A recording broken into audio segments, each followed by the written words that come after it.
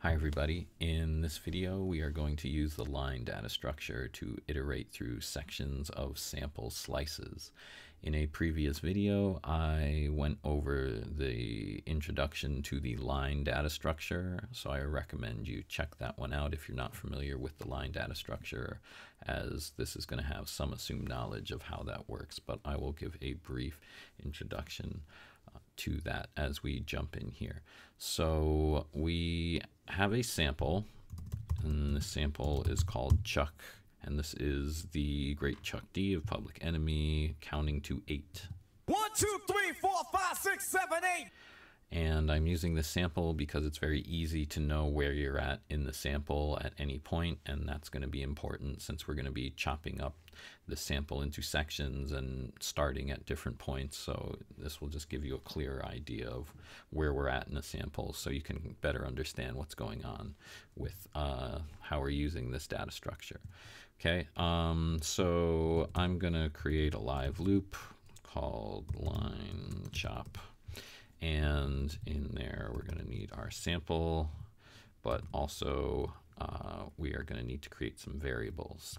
Now we're going to be chopping up this sample using the slice and num slices options of the sample function. If you're not familiar with those, you can check them out in the sample part of the documentation. So if you go down here, there's slices and slice. I also did a video tutorial about those. I'll link that up there and you can check that out as well if you're not familiar with how to chop up samples in that way. So I'm going to create a couple of variables here. The first one we're going to call start slice, and we're just going to start that at 0. Okay, and then I'm going to create another variable called num slices, and that is going to be, actually now that I'm thinking about it, this might be troublesome because the option we're going to use is called num slices, so maybe we'll just call this num slice. I believe that should work, and we will start with 8. And then I'm just going to make a variable called L, and that is going to be to store my line data structure. Now, the line data structure, we start with line, and then we are going to, I'll jump back into the documentation. So we need to provide at least 2 arguments, that being a starting number and a finishing number. And what the line data structure will do is it will create an even distribution of values starting at the start number and finishing at the finish number, and we can determine how many steps we want along the way, which will basically be how many values will it iterate from the start to the finish. So we are going to actually use the variables we just created. So the starting value is going to be start slice, and then the finishing value is going to be start slice plus num slice. So basically we're going to start here and then we're going to end however many away from that. And we are also going to use the steps option here, and that steps option is going to be num slice. I'm going to zoom out a little bit so we can see all this. All right.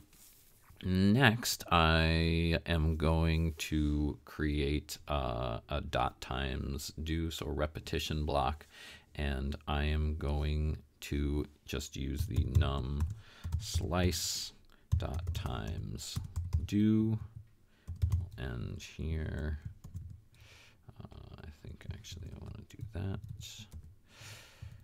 And so what I'm doing here is we can have like 4 dot times, 8 dot times. I want to iterate through my line data structure here, and since the number of steps it corresponds to how many values are in your data structure. We're just going to go with this variable. I could do like l.length.times, but it's basically going to be the same thing, so I'd rather just do that. Okay, so next I'm going to jump in here with the sample, and I'm going to do the num slices. So that's why I didn't want to name this num slices, because that's going to be used. And the number of slices is going to be num slice. Actually, you know what?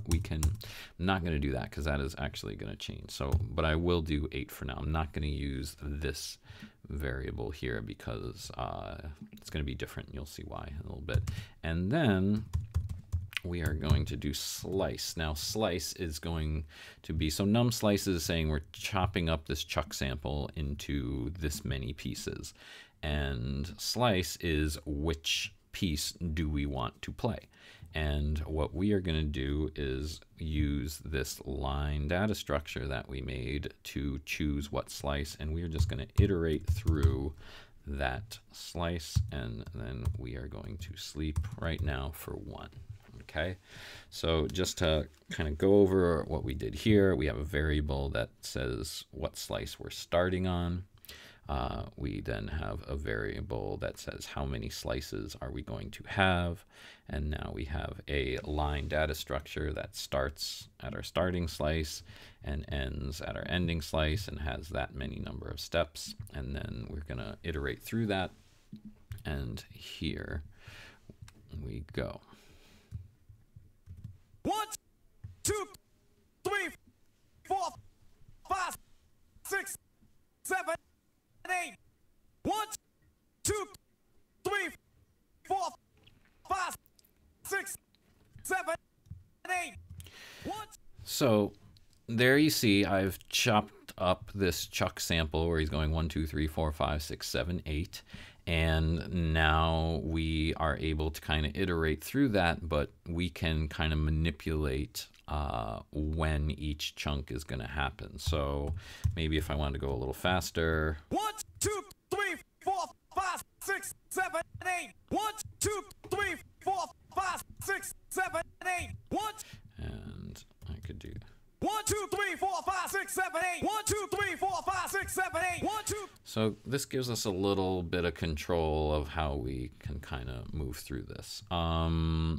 Now, where this starts to get interesting is we can kind of make it more and more granular and really chop it up and kind of iterate through this sample in a way where kind of moving from piece by piece. So now I'm going to change this num slice to 16. So we're chopping up this chuck sample into 16 parts here.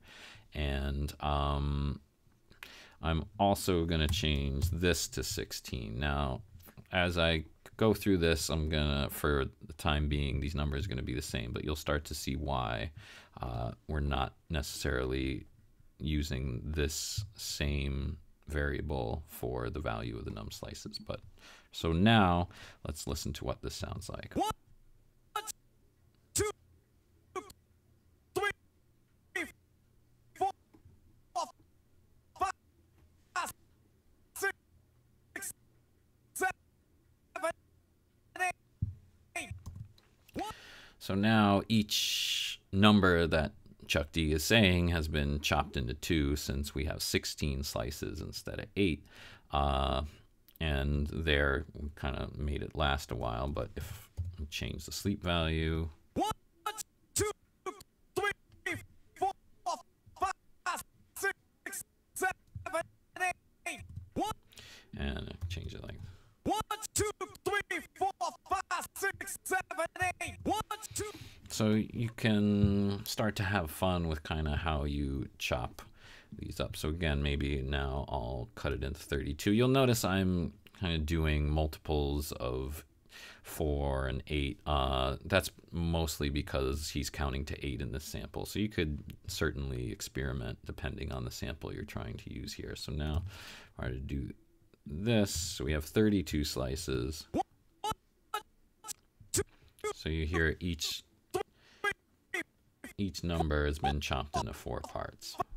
I'm not even going to bother going through that, but if I speed up. 1, 2, 3, 4, 5, 6, 7, 8. 1, 2, 3.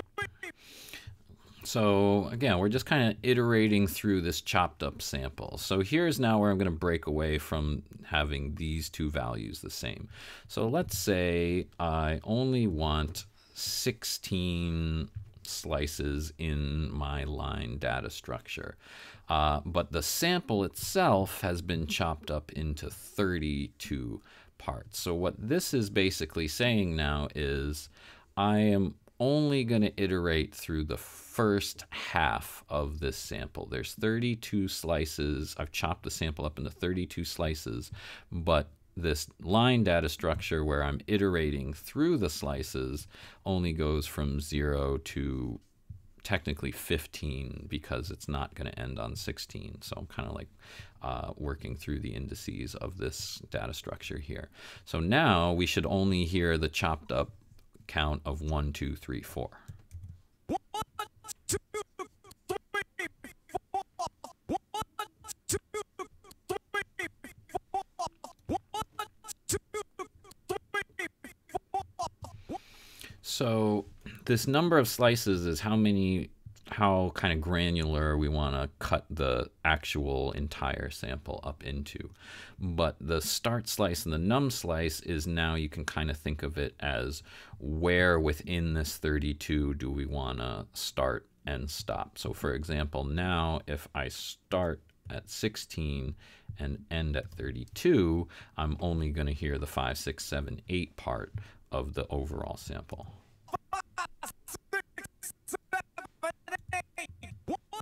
So 5, 6, 7, 8. And, you know, I could even, so the number of slices is like how much of the sample I want to iterate through. So I could maybe, if I only did 4 slices, I'm only going to hear one number. And you know, just to kind of make it, if I start at 0, I'm only going to hear 1.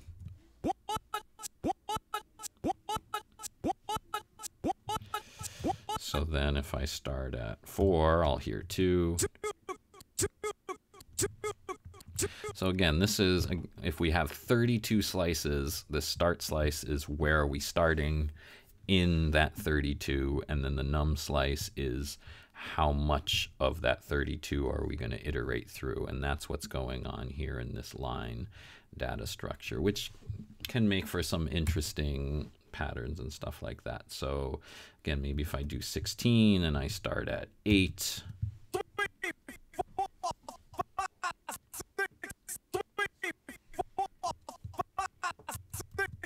I get the 3, 4, 5, 6, and maybe if I want to speed 3, 4, 5, 6, 3, 4, 5, 6, 3, 4, 5, 6, 3. You know, I don't have to do even number of slices. Maybe I could do like 19.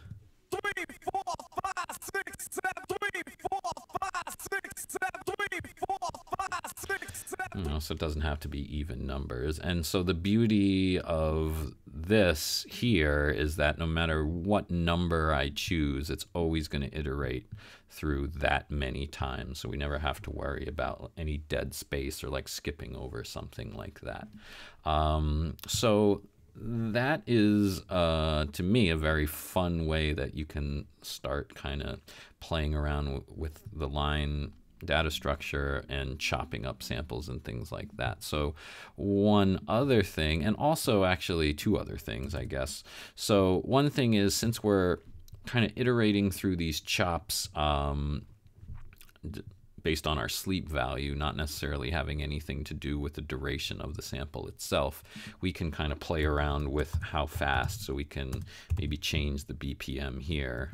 3, 4, 5, 6, 7, 3, so that's actually getting close. Maybe if I brought it back to 2. 3, 4, 5, 6, 7, 3, 4, 5. I'm also going to set this back to 16 just to keep it sort of even. 3, 4, 5, 6, 3, 4, 5, 6, 3. And if I change this to say 110, 3, 4, 5, 6, 3, 4. so the speed at which we're kind of moving through these slices is not dependent on the sample duration in any way. So maybe I'll go back to like 90. So one other little trick I like to do with this is using the R pitch option of the sample duration, or the sample function as well. And this is going to increase the rate of the sample, but at a way where it's going to correspond with like a change in a MIDI note, as opposed to just maybe a percentage, which would happen if we were to use the rate option of the sample function. So what I'm going to do here is actually use a scale data structure, but I'm going to start at 0, and then maybe I will just do like a minor scale. And there. So what this is going to do is our pitch just takes a value. So if I were to put 1, it would increase it by 1 half step. If I did 2, by 2 half steps. So I'm doing a scale here. It's going to kind of give me the half steps from the root note.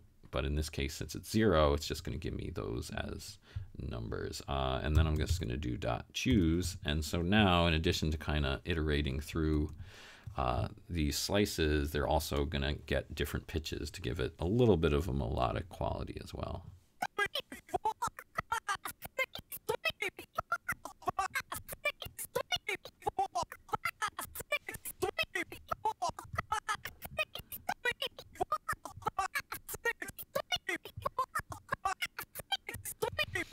So that's one way. If you don't want to do the scale, you could just, you know, if you just want to increase the pitch specifically.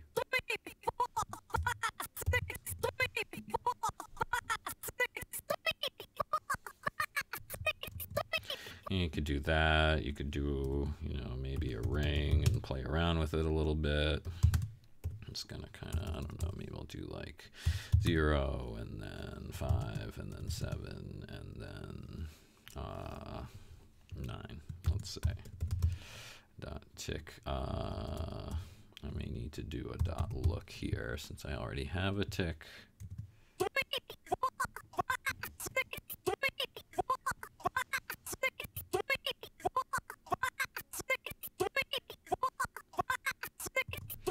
So, and that's something you could definitely play around with more. But that's the basic idea that I wanted to show you here of how we can use this line data structure to kind of iterate through the slices of a sample in a kind of interesting and granular way there.